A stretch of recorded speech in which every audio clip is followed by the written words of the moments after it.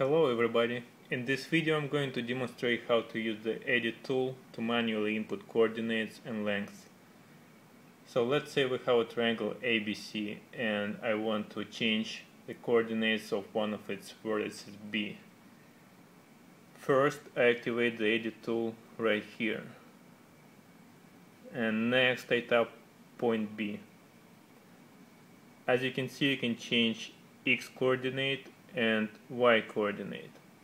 To change the coordinate, you tap the button with the coordinate value, and this is a control and numpad you use to change the coordinate. The numpad is also a calculator. It's very useful if you want to define a coordinate as a fraction or as a irrational number. So let's say we want X to be 5/3. Let's input 5 divided by 3.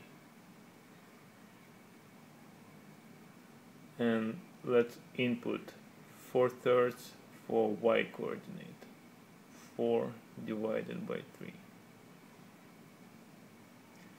In the same way, we can change the length of the side AB. Let's make it a rational number, for example, a square root of 11. That's it. That's everything I wanted to say about the edit tool. Thank you for watching.